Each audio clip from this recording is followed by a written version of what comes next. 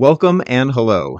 This is a video tutorial in HEC RAS, and in this lesson, I'm going to be discussing the editing tools within RAS Mapper.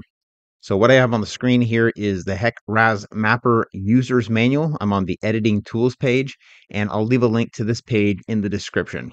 This is the page we're going to be using for the content of this video. This is also a little bit of a preview to some of the geometry data tools that we'll be covering in future lessons. All right, so what I have on the screen here is a HEC RAS project. I'm going to go ahead and quickly open up the geometry data, create a geometry file called base, save it, close the geometry editor, and then open up RAS Mapper from the GIS Tools menu. Okay, looks like that was already open, but just minimized. Here we go. Here is my RAS Mapper. So what I have already is one terrain file right here. This is Central Coast, California. It's an example tile from the USGS terrain dataset that I've downloaded and installed and loaded into my RAS Mapper before. I do have a projection set that's right here. And here is the terrain data. That base geometry file that I created is right here and it's ready for editing. So what I'm going to be doing is going to make some edits to this geometry, such as rivers and maybe a few other elements here. Let me expand rivers here, click on flow paths, and then some of these tools as well. Before I do that, it may be a little bit easier to get some different background imagery besides the elevation model. So what I'm going to do before I go ahead and make some edits to the geometry is minimize the geometry and then go to map layers. I can do a right click on this map layers and then add web imagery. This is one option that I like. So go ahead and click on the imagery that you want. This should already work as long as you have a projection set, which I do. So let's go with, how about Google Maps, and then click OK. All right, so that loaded in the Google Maps imagery. And just to give a second option, let's do right click, add web imagery, and OpenStreetMaps, and then click OK. Okay, so I believe that also added OpenStreetMaps, but it's behind the Google Maps. Yeah, so this is the OpenStreetMaps. This is Google Maps.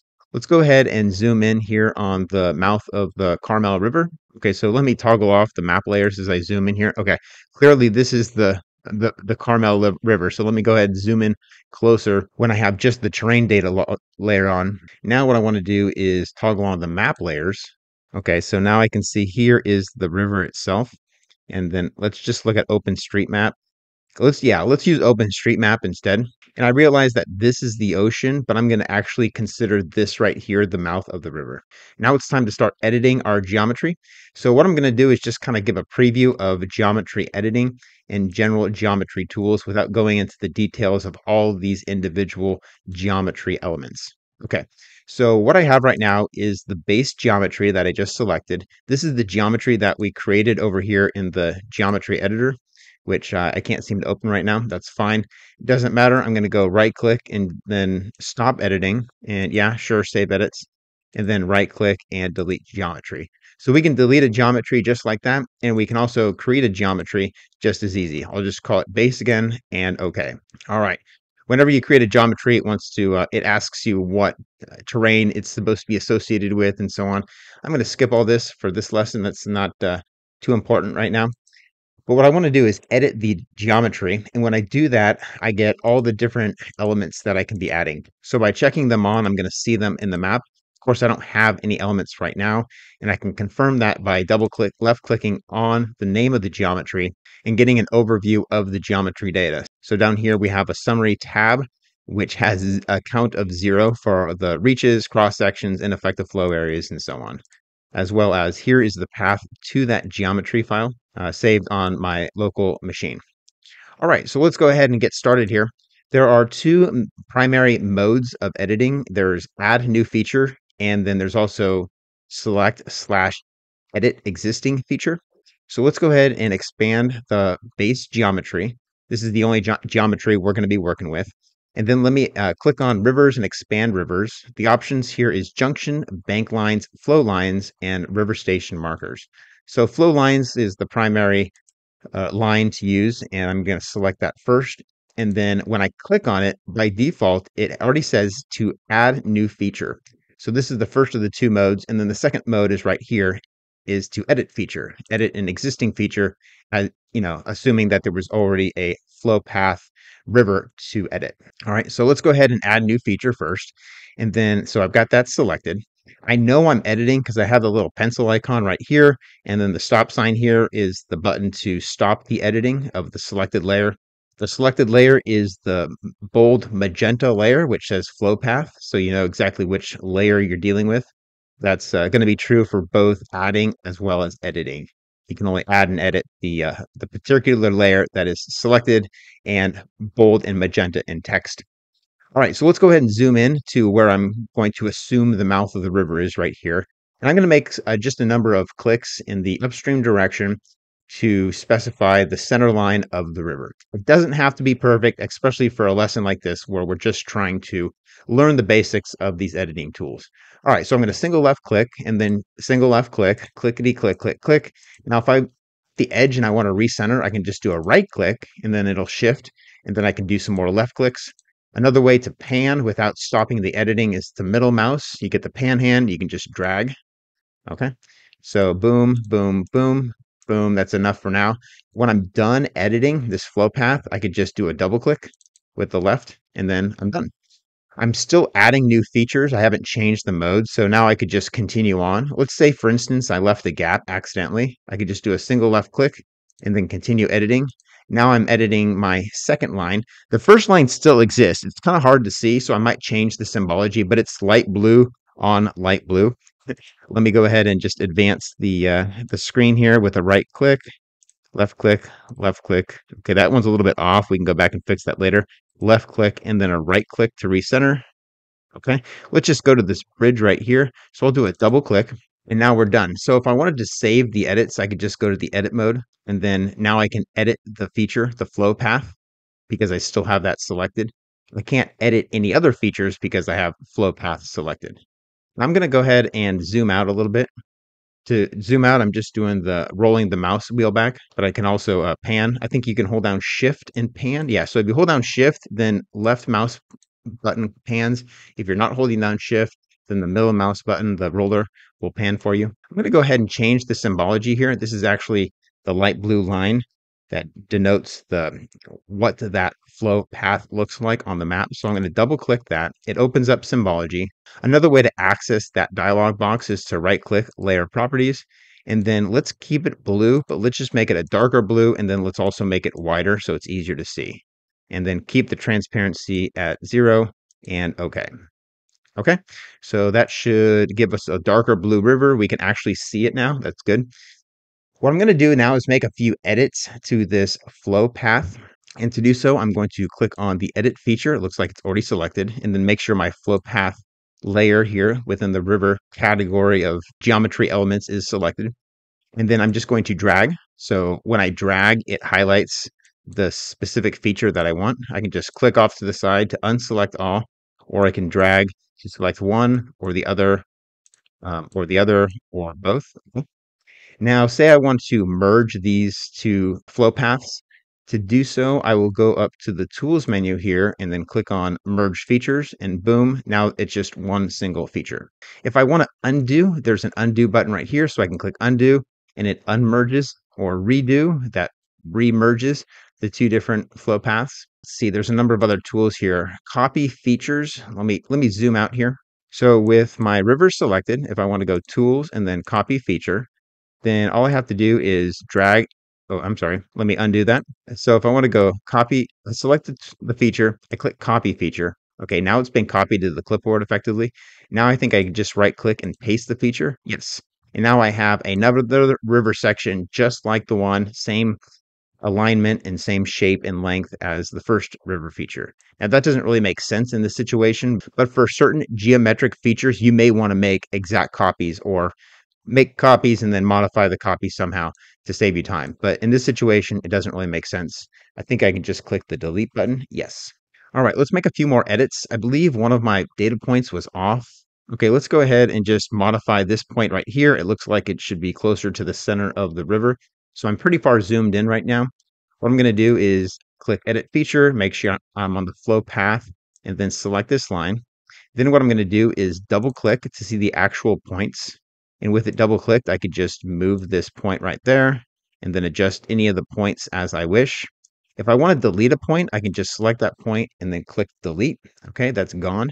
If I want to add a new point, the cursor, my mouse cursor needs to be close enough to the line. So I just click the line and it adds a point on the line. And if I'm not close enough to the line, it's not going to create a new point. So from there, I can go ahead and move that mouse cursor or move that point on the line to change the overall alignment of the line. And then also it snaps to the individual point. So the two tolerances, let me go ahead and stop the editing, say yes, I want to make this, save the changes. And then, okay, so hold on, it kicked me out of the editing mode here. Flow paths, I think I have to uncheck it or check it on. Okay, there we go.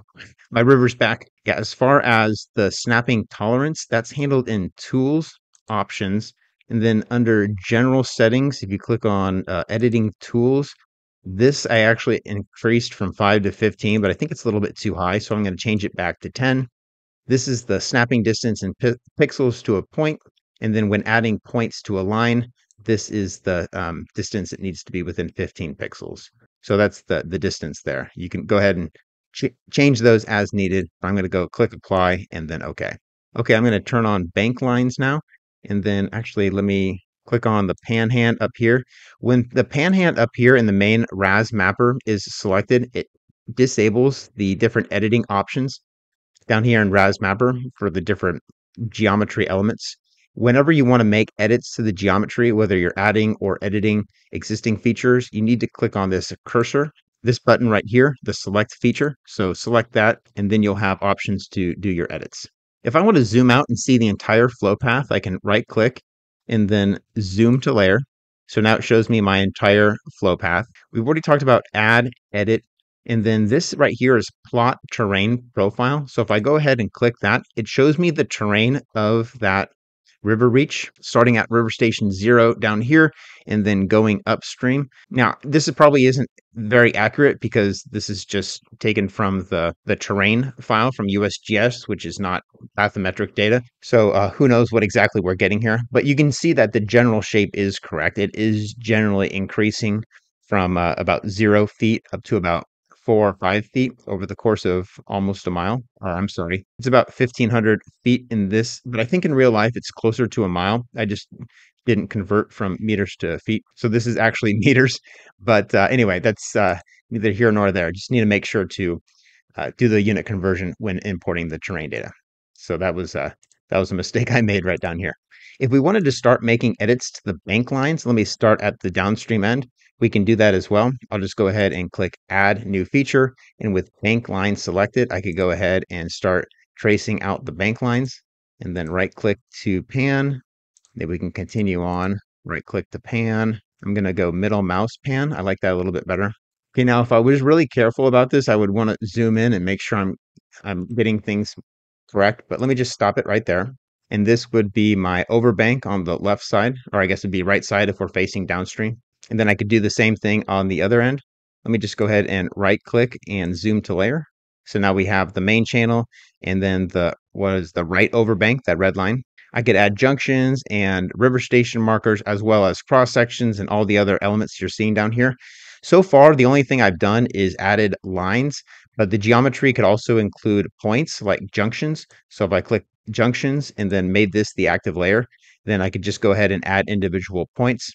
And then something like storage area or 2D flow area. These are different geometry elements that would be polygons, like areas, which have their own editing features. If I click back on flow paths, I just want to show a few more editing features that are available here. So if you right click, oops, okay, I'm on the add mode accidentally. There you go. I'm going to just change it to edit mode. Okay, cool. So if I select edit and then I highlight my flow path here, I don't have to worry about accidentally highlighting the bank lines because it's not selected. So even if I try to select it, it's only going to select the features of the selected row right here, which is flow path. Right, so I could go right click and then there's a bunch of features in this selected features list right here. Copy, we already saw that. I can invert the selection. I can select all. I can delete selected, move selected, view and edit points. I don't think we've seen this one. So if I click on view and edit points, this is not the station elevation data. This is now the XY. So we're looking at it from top down from a plan view, where we have the what looks like northing and easting. These X and Y values are going to depend on the particular projection, I believe. So this first row right here would be the downstream most point, and then it would continue. Yes, it would continue in the upstream direction. So it looks like already we have the 24 points were the points that I clicked to define that polyline for the flow path. There's some editing tools up here as well. And then let's see, what else did we have? Right click. We can also split the selection, reverse the selected. So if I selected it and then reversed it and then selected again, and then we took a look at the profile view. Now we're going downstream because I switched the order or switched the direction. Also, if I wanted to split the selected feature, I've now selected, split it into two different halves. So we have a downstream half and an upstream half. So now I'm really messing it up, but it's not too big a deal because I can just right click and then merge. Here's merge selected. Some of these features exist in this context menu, and then some of them as well as in this context menu right here. So now I've merged them. And then if I wanted to reverse the order, just go reverse selected right here, and then we're back to normal because we are going in the upstream direction, going up elevation. Well, that's it for this lesson. We talked about the editing tools in HEC RAS Mapper. What we did was we added in some background imagery and then created a geometry file and then made some edits to the flow path, the bank lines, demonstrated what some of these buttons do, as well as some of the features that are hidden within the selected features.